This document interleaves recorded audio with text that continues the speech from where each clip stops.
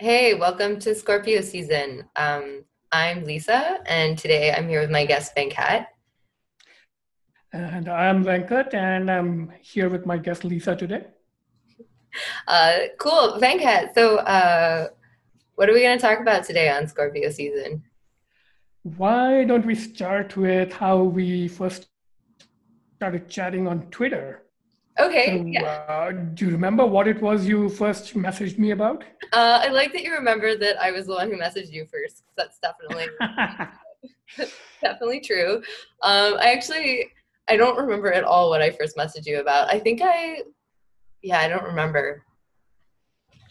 I remember David Deutsch being one of the first topics of conversation, something about like quantum mechanics and stuff. And yeah, I don't remember what we were talking about, but pretty early on, I think we both shared that we are both Scorpios, right? And we both sort of Yeah. agreed that that's the best star sign. Oh, I mean, it's definitely the best star sign. It's like, yeah. I mean, it's the only one on this show, Scorpio season. When does Scorpio season run from, Venkat? Like, do you know? Well, of course, it runs from November to November, right?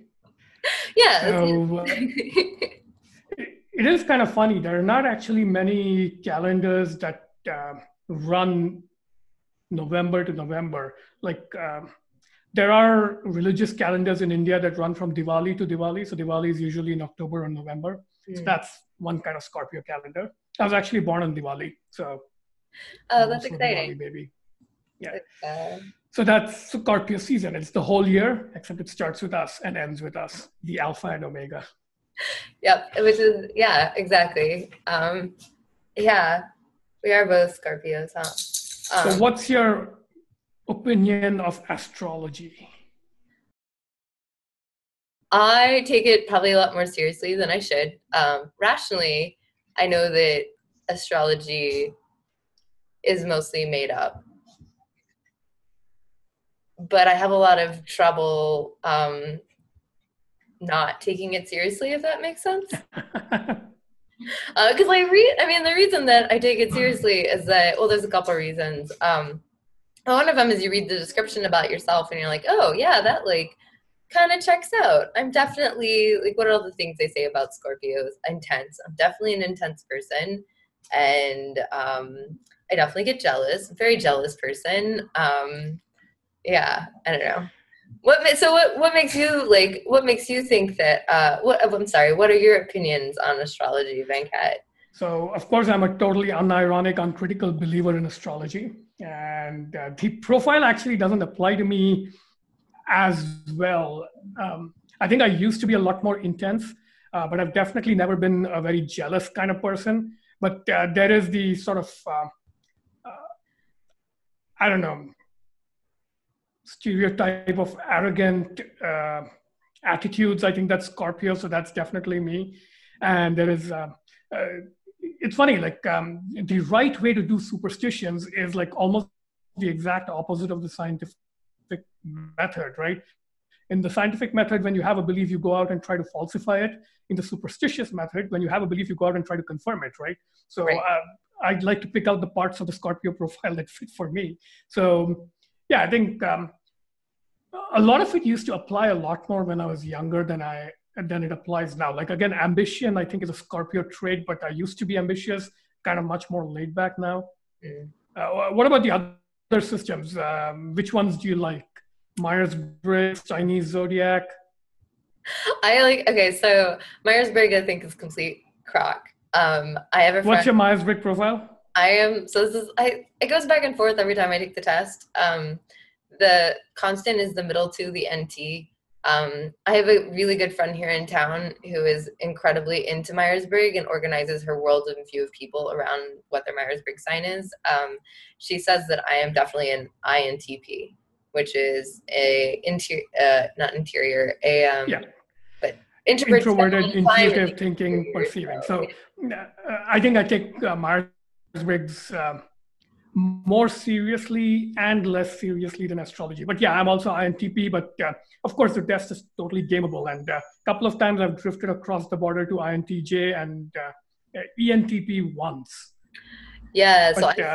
Yeah. I think if I don't try to game the test, I usually land on INTP.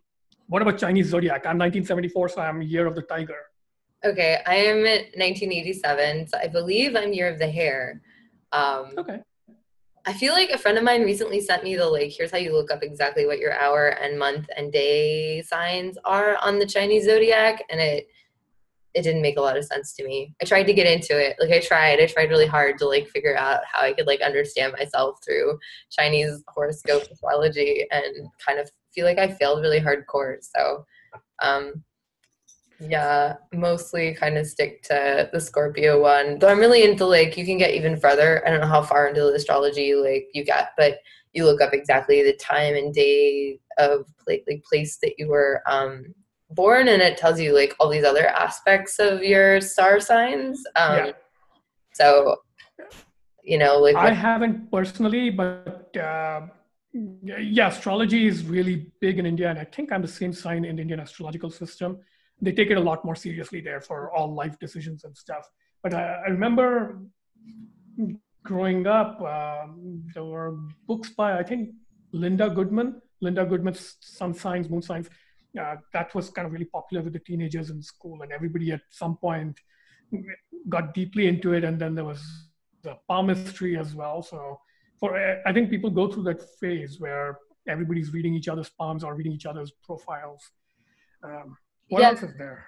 There's actually, you know, it's funny you mentioned that. You're reminding me of like when I was in high school, senior year. I was in like, so part of the get into college game in the United States is that you try and get in, like, have as many extracurricular clubs and sports and whatever on your resume. And so, like, I wasn't like super into this game. I ended up going to state school, so it like kind of didn't really matter. But a lot of my friends were in like these after school clubs, so I'd kind of just go join them because why not? And one of the clubs we were in, there were like six of us in this club. I can't remember what the club was called. We had a booth for the like the end of year like spring fair that they would always do kind of in May, and we made a palm reading card like a psychic tent. So someone had like a crystal ball. One of my friends was reading palms, and then I had the like a stack of cards that I would like just normal playing cards. They weren't even tarot cards. I didn't know anything about tarot. And I like went through and took out all the ones that I couldn't make up a good story for. So it was a lot of like hearts. It'd be like, you know, I'd like put out like three cards and then tell you a story about the three cards. And like one of them was a heart. I'd be like, oh, you're going to have like 6 loves in your life. Usually like high school kids. Our tent was super popular. We made a shit ton of money like for this like little club that I don't know what we did. It was super fun. Yeah. And you listed that on your college application? I mean, I definitely listed the club. I didn't list like card reader. No. Maybe I should though. Maybe next time I apply to college, I'm definitely going to put that on there. I don't think I did any activities of that kind in our school fairs. At one point, we ran a noodle tent, a ramen noodle tent. We were just making instant ramen, and another time we had like a coconut shy, throwing balls at coconuts. So, but astrology would have been good, though I think my school would not have approved of an astrology tent. Yeah, I don't know what we told the. Let's see what else. Let's finish in. We were doing. Sorry. Yeah, but it certainly makes a lot of money. It's like, yeah. If you want to make money, astrology, you can predict will make you a lot of money. But yeah, I wanted to like finish an inventory of other things. What are your other, what's the one? Enneagrams, right? Oh, I like right. Enneagrams too. I think I'm a number 5 on that. What does a number 5 mean? Like, do you remember? I don't know. That's one of the weaknesses of the Enneagram. You kind of have to go back each time and refer to the page. But it's, no, I'm not going to try and wing it. I'd have to look it up again. But it felt like it applied. But one of the, if we were to be scientific about these kinds of things, of course, what you do is mix up the profiles without labeling them and tell people to pick out the one that they think fits them the best, and then reveal, oh, you actually picked the Leo, so you're not a Scorpio after all. But, right. I mean, where's the fun in that? The trick is to, I think, triangulate what you think you want to be by looking at like 6 of these things and then picking the pieces that you like the best. and then composing it, right? Yeah, or like, you just keep looking up more star alignments in your chart until you find the one that you think fits you, because there's a lot of options, like where was Jupiter, what house was like Saturn. Yeah, I think like one of my favorite questions with astrology is for people that are into it is to ask them what that means about them. Like, oh, so you're like a Leo, what does that mean? Because I think you're right, you do get like a different answer from each person, right? Like, Yeah. And I think just to take it seriously for a minute, the way it works is if you have like enough of a sufficiently random pile of information with like a lot of leeway in what you pick and choose. So like, Scorpio might have like a default interpretation, but if that doesn't fit, you can always say, oh, but in that particular year, Jupiter was in the house of Mars or whatever the crap goes on. And you can always find a little epicycle to fit whatever the hell you want to fit, right? So it's like systematic overfitting of your own projections. So I think of it almost like whether it's tea leaves or astrology or whatever it is, you kind of just want a random input in which you can kind of do some apophenia, right? Pattern recognition. So astrology, I think, is one of the best ones. I think I tweeted this at some point that astrology is better than all the other systems because it's the most completely random, right? Like Myers-Briggs, the reason I think it's not as good as astrology is that Myers-Briggs at least has a pretense of having like a conceptual foundation, which kind of makes sense. Like astrology makes no sense, but Myers-Briggs kind of makes a little bit of sense, and I think that's worse. right. I think that's what I don't like about Myers-Briggs is I'm like, no, your rationality behind this is too rational. It doesn't. Yeah. So have you ever used astrology ever to actually guide you? Like, have you turned to it in times of need? Um. Hmm. I I don't know if I've like, so it's not like a horoscope. I don't like go look at horoscopes and be like, oh, this week is supposed to be whatever. And I'm not the sort of person who like looks at like, oh, Mercury's in retrograde. That explains why my code isn't building or why the Wi-Fi stopped working. So I don't turn to it in that way, but I definitely do have a bad habit of like, there's someone that I'm like attracted to or like kind of like have a crush on, I definitely will go look up their horoscope and then try and convince them. If I don't know them at all, like I'll just, find whatever I can on the internet. Like I know, I don't know. I know like Richard Feynman, I believe, is a Taurus. Jane Jacobs is also a Taurus. Robert Moses was a Sagittarius. Jack Dorsey is a Scorpio. Okay, you've done this a lot. Off the top of your head, you're reeling off the star signs of a bunch of people. Yeah, I think like the guy who wrote The Art of the Motorcycle Maintenance might have been a Pisces. I forget, but yeah. Robert Pirsig, I think. Yeah. Elvis Presley was. I think that's actually what was Elvis Presley? He's a Capricorn. Oh, okay. I think one of the times I've actually seriously used astrology is, well, not in terms of stalking and looking up people I'm interested in, but more like if I'm sort of feeling stuck and don't kind of have a clear sense of what to do about whatever situation I'm in, one of the most useful things you can do is pull up some sort of arbitrary divination system and look up your profile on that.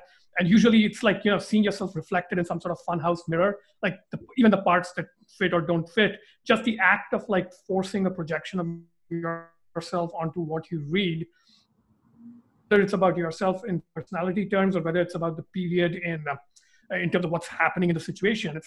It's usually enough of an interesting random input that it gets you unstuck. So I have used that fairly frequently, that way of using any kind of divination system. That's cool. I mean, I've been like drawing a tarot card every Saturday this year. It's like my New Year's resolution. Okay. It's not exactly astrology. What was the last one you drew? Oh God, it was so bad this week, Venkat. Oh my God, I drew the 10 of Swords, which I don't know if I have it. I don't have it laying around. It's a man laying on his back on the ground with a pool of blood beside him. and there are 10 swords stuck in his back. So it's a very like kind of like death, the end of an era, something like unexpectedly not working out, or like some phase of something that you had been thinking was going to work out suddenly and decisively stops being a thing this week. I think there were more like terrible attributes that were subscribed to this card, which I don't remember. I think that like I decided this week I had decided I was gonna like look through, you like, so the process I usually use is I like shuffle the deck, I draw a card, I go look up what it means. And then this week I decided I would take like, and usually when you look up what it means, there's like a couple different words or descriptions for that thing. They're all kind of like in a theme, but like it's a little broad. So I decided I was gonna like pick a phrase and use that as a that phrase was gonna be like my theme for the week. Kind of like if you ever go to yoga, they're like, set your intention for your practice today. Mm-hmm.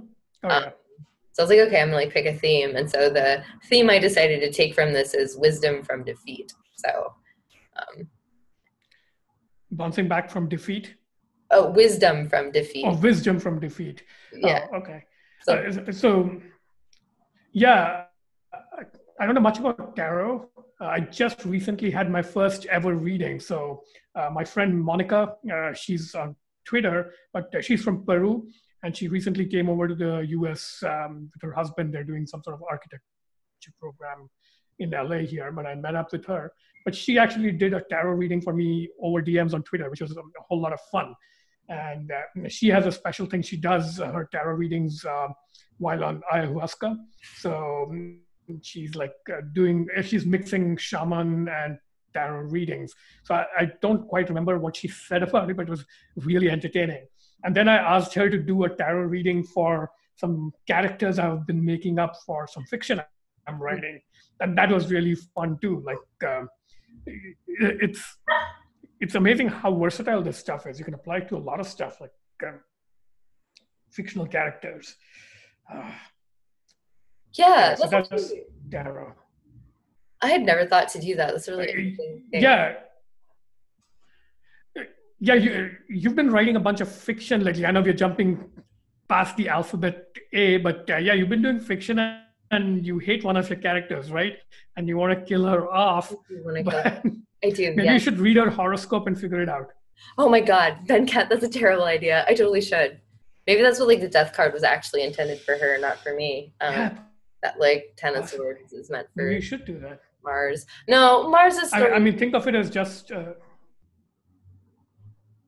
I'm sorry. Yeah, Mars is the character's name, right? So. Yeah, that's her name. And you want to kill her off, but yeah, you need her for a few more episodes. She's got one final show to show up for.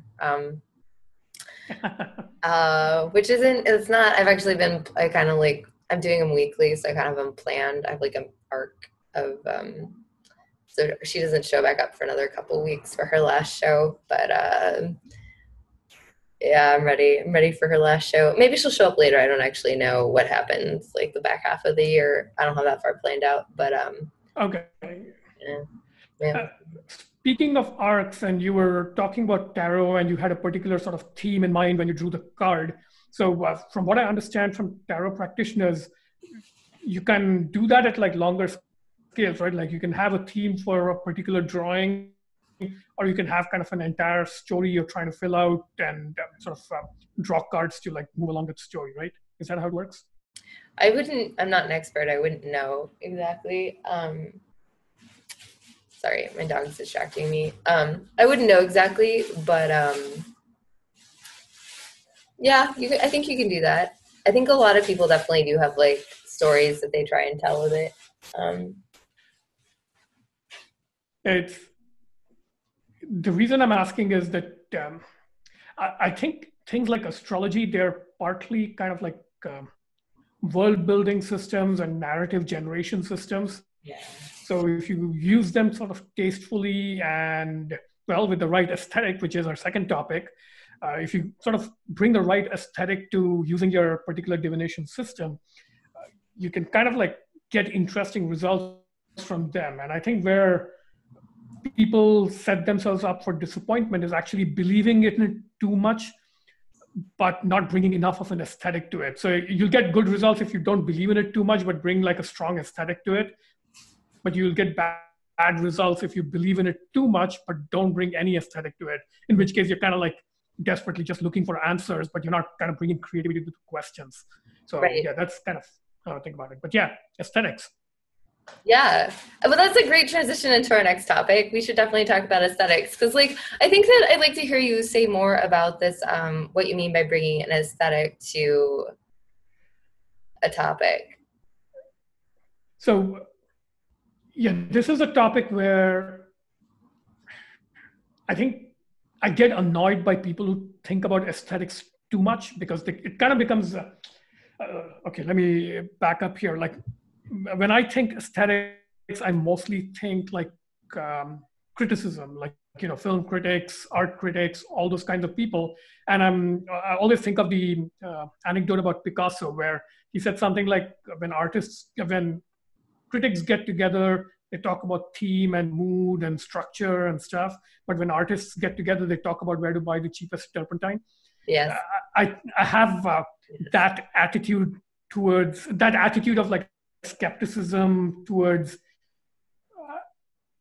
people who spitball too much about aesthetics, but don't actually create things or do things that require bringing an aesthetic sensibility to it. So the way I describe it to myself is, you need an aesthetic about where to get the best turpentine, something like that, right? So it's the aesthetics around actual sort of a creative dialectic with your medium, not an aesthetic as in cultivating a taste of consumption. So I think that's kind of the central theme in aesthetics for me. Like aesthetics has to be about both creation and consumption. Aesthetics that's purely about consumption is, in at least to me, it's an impoverished beast. Yeah, that makes sense to me. So it's almost like sounds like you need like a participation in the aesthetic culture. Yeah, it's let's talk about one of yours. Like you're a programmer, right? And I'm purely a consumer of Bitcoin and crypto, in the sense of, to the extent that I have any aesthetic opinions about the world of crypto, it's like purely from the point of view of like, transacting a little bit. But you program in Bitcoin, and I think you've done a bit in Ethereum as well, right? So what are your crypto aesthetics? Crypto aesthetics. That's interesting. I mean, I guess I do have like opinions about what crypto projects are worth spending time on, if that's what you mean. Crypto aesthetics. Yeah, I do. Okay, this is a good point. There are certain crypto projects that, and maybe this isn't exactly what you meant, but there's definitely crypto projects that I think are like beautiful, if that makes sense. I think that Bitcoin is a beautiful system, which is why I wanted to work on it. Just the way that it's like perfectly, like, I don't know, perfect is the exact word, but there's a lot of like balance that's tried to like put into how the system functions, which is just really clever and interesting and novel and beautiful to see in action, and strives to greater ideals of how we as humans want to interact, and how it's not even how we want to interact, but it also, I think, to a certain extent, not leverages, but exploits the ways that motivations that humans have, like incentive design. So like it paid a very sharp and I think intuitive look at how humans are wired to function when value creation is at stake, and how value gets handed out in a system, and kind of set it up such that all these natural incentives of humans are like balanced in a really nice way. Whereas other crypto systems, there's other crypto systems that are really crypto systems. Notice I'm not calling them cryptocurrency. Crypto systems. Yeah, let's pick a specific one. Like, would you say Ethereum is less or more beautiful than Bitcoin, or is it beautiful in a different sense? I don't think Ethereum is beautiful. This is true. I don't think it's beautiful. No, it doesn't check those boxes for me. I think it's practical. I think there's like, I think that the community around Ethereum and the people who are looking to leverage Ethereum as a platform to build other interesting things on top of it is beautiful.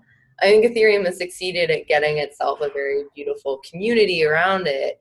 But I don't think like the underlying project it doesn't tickle the same. So when you say you don't, it doesn't check the boxes for you, do you mean as a programmer who's kind of looked at the code base and tried to play with it? Like, is it janky at a code level? It's not elegant, or is it more like the philosophy behind it? It's more fiat than gold-like. So which part of it like doesn't check your boxes? Yeah, so I've done a lot of playing around with Ethereum. A long time ago, before I even got into Bitcoin stuff, my friend Eric and I attempted to write an Ethereum contract in this like not very well known language called LLL, which was a list-based assembly-like language for the EVM, Ethereum Virtual Machine.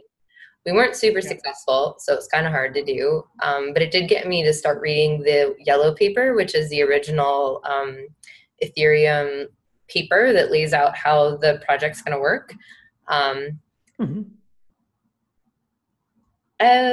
Yeah, So you didn't enjoy that experience, huh? No, not really. Like it was kind of exciting, and I sort of understood like what it was going for, like a computation engine that's distributed. It's a distributed computation engine. But no, it didn't really affect me or excite me quite in the same way that learning about like the Bitcoin stuff did. Like reading the Bitcoin white paper was actually like fun and exciting in a way that reading the Ethereum yellow paper just like was like interesting. It was really interesting in that the way that all the stuff had been thought through, but it wasn't as well written.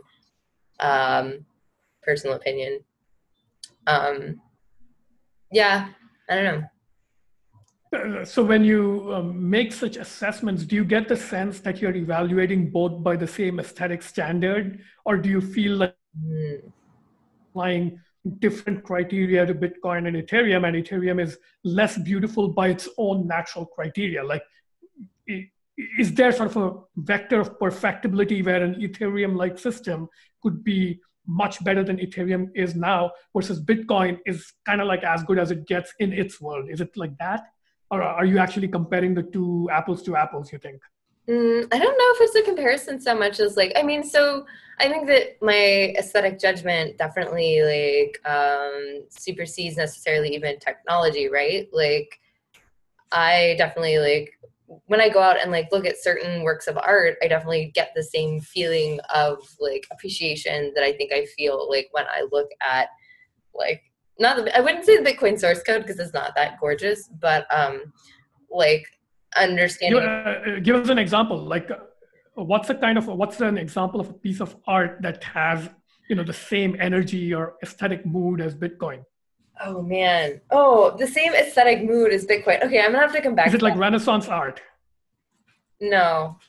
Yeah, because I'm curious about that. I mean, to my mind, I don't know if I had to map Renaissance, Impressionists, Modernists, Surrealists. I don't know what kind of thing Bitcoin is, but to me, it sounds like it's got a very classical sort of feel to it. So if I had to like pick off the top of my head, I would say Bitcoin is kind of like a Rembrandt, and Ethereum is a little bit like Picasso, or like trying to something much more modern and made up.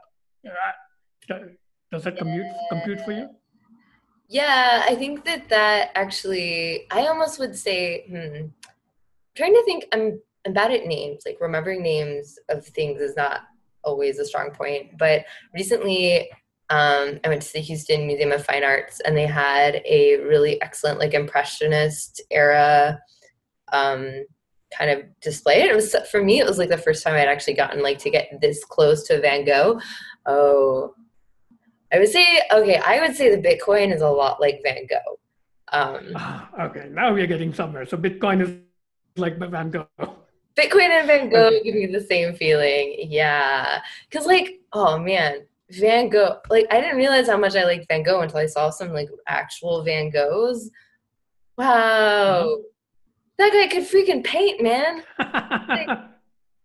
Like his like old stuff, like his original stuff that's like just he has like one of the pictures that they had, again, don't remember the name of it, but it's like a looking out a window, so you can see like hills and stuff in the background, and there's like a roof line that goes on for a while, and you can see like a few other small buildings, but he's like clearly like on the second story of a building, or maybe like almost like a church tower, so you can kind of see more out of like a little city somewhere in Paris, because I think he was Parisian. I think he was. Anyways, yeah, I think I remember the one you're talking about, but I don't recall the name either. But I've seen something like it. Okay, well, so in this photo though, it's so photorealistic. You can like, it's like there's like a bird, like a seagull, sitting on or flying in to land on the roof, but it's like super far away. It's like teeny tiny. It's like smaller than like half a fingernail, like super tiny. And it's like so incredibly rendered. It looks like a real, like the whole scene is incredibly just like very photorealistic. And then you go to look at some of his other stuff that's not as photorealistic. It's more impressionist, you know, with like the beautiful streaky skies. I don't know. It was just like clearly a master with oil paint. Starry Night. Yeah.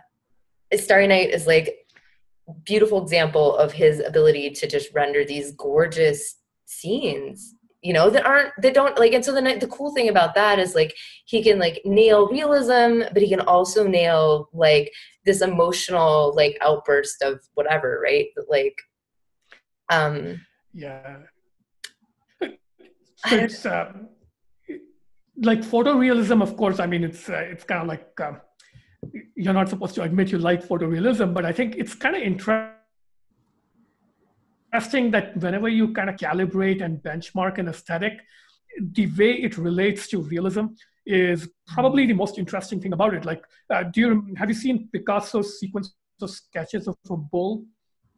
It's a famous panel of like 16 sketches of the same bull. In the top left, it's the bull sort of rendered in a pretty accurate sort of photorealistic kind of way, and then it gets sort of more and more and more simplified, where he's trying to like get at the absolutely essential lines, and by the time you get to the last bull, it's like 5 lines, but you can see that he's like iteratively figured out the 6 most high energy important lines that define the bull, right?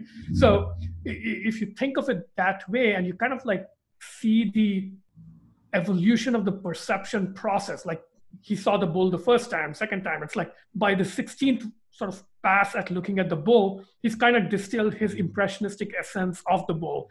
And I think you can see examples of that with a lot of artists in terms of transition across their career. So most artists, I think, start off more photorealistic just to like master their technique and stuff. But then once they've mastered their technique, they start to drift from it in a particular direction. So it's almost like the vector in which you drift away from realism defines your aesthetic, right? So it's like, okay, I'm going to let that definition hang in the air. I mean, I think that it's interesting to me how much you're echoing one of the first essays I ever wrote about art. I think one of the first art galleries I ever went to and spent any amount of time on my own was the Museu de Arte de São Paulo, the MASP. So in English, the Museum of Art of Sao Paulo. It's like on the main avenue, Avenida Paulista in São Paulo, downtown. Oh, is that the one that burned down? No. Is that the one that burned down a few years ago? That one was in Rio. Somewhere else. Oh, okay. That was in Rio de Janeiro. Yeah. I actually never made it to that. I didn't spend much time in Rio, so I never went to that museum. But no, but there was this, so it's Sao Paulo, right? Which is like the wealthiest city in Brazil, but it's still in Brazil, which means that they have a lot of trouble getting masters to Brazil. Like, you know, New York City has great masters because all the barons and tycoons from the last like industrial revolution bought all this loot and masters and then donated them to a lot of museums in New York, if that makes sense. Like the number of like pieces that they have is like kind of limited. They have some cool stuff, but not a lot. Anyway, so what they've done is they've like gone through all the stuff that they had and put together a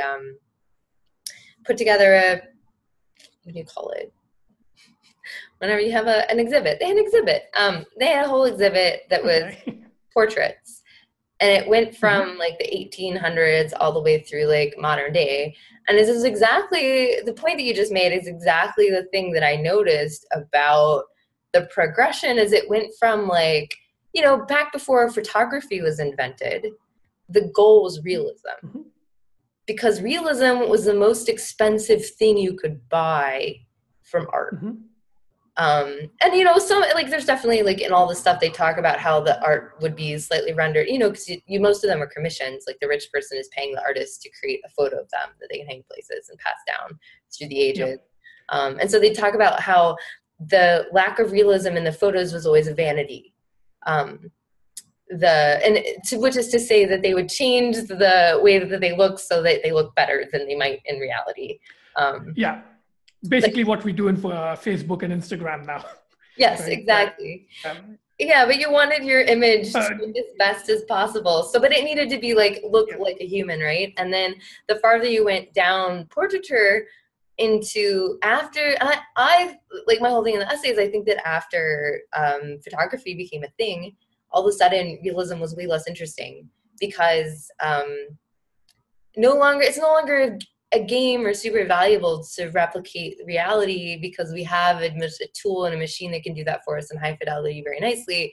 All of a sudden, the interesting thing in art is how you can represent reality. Is like, it started becoming this game of how far away, exactly what you're talking about with Picasso did, how far away can we get from reality and still have reality, right? um, I think I would qualify what you're saying with, that's one very particular kind of reality, which is instantaneous visual reality, right? And I think the transition away from realism actually predates photography by almost a century, because here's the way I see it, which is, if you look at Renaissance painting, it's realistic in one sense, in the camera sense of the word. It's like people are stiffly sitting for a portrait, and it's like very stagey, right? yeah. Rembrandt and that era of painting, it's like it looks very staged. Even things like, there's some really famous Rembrandts, like bunch of rich people observing a surgeon performing an operation. So the entire thing is laid out as the patient's body's opened up, the doctor is doing stuff, but everybody's kind of artificially looking at, quote unquote, the camera, the artist's eye. And by the time you get to like the Impressionists, like, Monet and Renoir and others, you realize that they're still going for realism, but they're not going for realism in the sense of like snapshot realism, but they're looking to capture the essence of a scene. Like, Renoir's famous one of a bunch of people dancing at a party. In the photorealistic sense, it's not realistic because the strokes are very bold and crude and like very rough. But in another sense, in the sense of like capturing the movement of the scene, capturing the energy of the scene, it's going after a different dimension of realism. And I think what the camera did was, it kind of distorted sort of the space of realism vectors or something like that. So one effect of that was you ended up with like things like Picasso, which are like completely going away from like any representational stuff. But you also have like post-photographic artists. Like I saw this exhibit of Andrew Wyatt. Have you seen any of his paintings? I don't think So that's. Andrew Wyatt is, I think, one of the best modern American painters, and he worked, I think, mainly in tempera, which is the eggshell stuff, I think. And all his paintings have this beautiful, like extremely light tones, like whites and light grays, and most of it is painted, I think, somewhere in Maine or somewhere. But it's like boats and the seaside and the same subject painted over and over again across a lifetime. So he's got like one woman who was his neighbor, one black guy who used to work on his farm, but he used to draw them over and over again across like several years. And you can see that that's another kind of realism. It's just not camera type photorealism. So realism, I think what happened after the camera was that the relationship between realism and what's the opposite of realism and metaphoric or whatever non-realistic style is, Surrealism? it got altered, right? Yeah. Would you say that surrealism is the opposite of realism? Is that a No, I think surrealism, I would, well, I'm thinking that like most people, when I think surrealism, I think of Salvador Dali and his clocks hanging off clotheslines kind of thing. So I would say it's not the opposite of realism, but it's kind of like adjacent to realism in the sense of like, paranormal is adjacent to science, something like that. Yeah. So it's adjacent to it, sort of methodologically. But you have been doing some paintings, right? You shared some paintings on Twitter. Yeah, I started taking my first art classes in 2020. Well, first painting classes in 2020, I should say. Yeah, I'm Well, doing, what's your medium? Oils? no, I wish. I'm not that bold. I think I'm gonna get to oils eventually. I have this habit of like not doing the things I really want to do immediately. I sort of like circle stuff. I tend to do some circles before I get to where I want to get. So like I think that oil paintings are definitely like if I'm going to an art show, the oil paintings are probably going to be the ones that I like feel the most attachment to and just like, oh my God, that looks amazing. But I'm doing acrylic. I took a short class on acrylic because I've done some acrylic painting. It was really short though. And then the more like day-to-day weekly thing that I do is a gouache class, which is a opaque watercolor sort of esque thing. Oh yeah, I've never used gouache, but yeah, I keep seeing the supplies in art stores. Yeah, when I was a teenager, I took several years of evening art classes. It was mainly watercolor, and I think that's a mistake. Like people try to teach kids, like you graduate from crayons to pencils to watercolor, and that's a bad idea because watercolor is one of the hardest to handle. And I think they do it because it's probably one of the cheapest. The paints are the cheapest to buy, so they start kids off on watercolor. And I wish they'd start them off on a different kind of paint. I 100% agree with you. I tried to learn watercolor and immediately discovered that I absolutely hated it. But it's also it's also kind of the easiest to clean up because it's water based. If you go to acrylic with kids and it dries, like your paintbrushes are ruined. The supplies are definitely more expensive. Yeah, watercolor seems the most accessible in terms of cost, but the reality is it's definitely one of the hardest things to paint with, I think, personally. Like oil paint, you put the oil on the canvas, you can rework it for like a week. You can walk away and come back a week later and fix it or change it because it's still wet, still drying. It takes like, I think some oil paintings are still drying. The ones hanging in the museum are like still drying. Yeah. Whereas like watercolor, the instant that I think it's touches paper, your paper is stained. It stains the paper. You can, take a paintbrush and dab it up and like pull it back out of the paper. It's gone. It's over. It's like done. So watercolors take a lot of planning. Oh, that reminds me of another A, which is ASMR. Have you ever watched Bob Ross videos? Bob Ross was watercolors, right? I don't know. I thought he was like acrylic or oil. I don't remember. Actually, yeah, he might. I'm pretty sure he used like palette knives, which would probably be oil, if I had to guess. Oh yeah, you're right. You're right. Oil. Now I remember. Yeah. But yeah, ASMR. ASMR, I think, is kind of a process aesthetic, right? While you're making art, does it calm you? Is it like folding laundry? Is it like high energy? I think painting used to stress me out. That's why I stopped doing it. It did not relax me.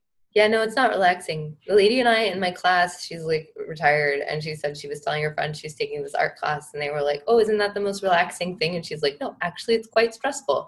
Like, we get in this class and we have 3 hours, and like he's like, here is some glass and some folded fabric, and you have 3 hours, ready, set, get this done." And you're like, "Oh my God, like paint, draw, get it on there." Like, no, it's not relaxing. I also find it kind of stressful.